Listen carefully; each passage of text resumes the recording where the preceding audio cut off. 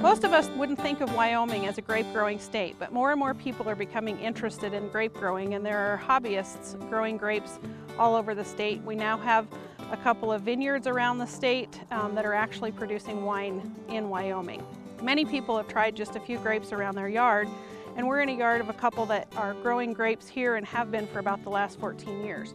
The Valiant and the Frontenac do really well here. I've also tried the Frontenac along with La Crescent, a beta grape, and one that's called St. Therese that comes from the Plant Select program at our vineyard in Casper.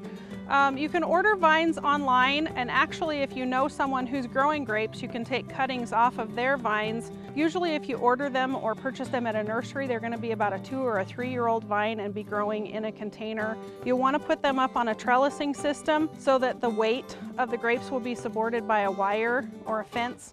Then eventually the grapes will grow enough of a canopy that that canopy then protects the grapes from sun exposure, and it helps grapes ripen at a slower pace. If you have questions about grape growing, we have specialists at the Sheridan College and the Sheridan Extension and Research Center, as well as some of us in some of the local extension offices. I'm Donna Hoffman with the University of Wyoming Extension, and this is From the Ground Up.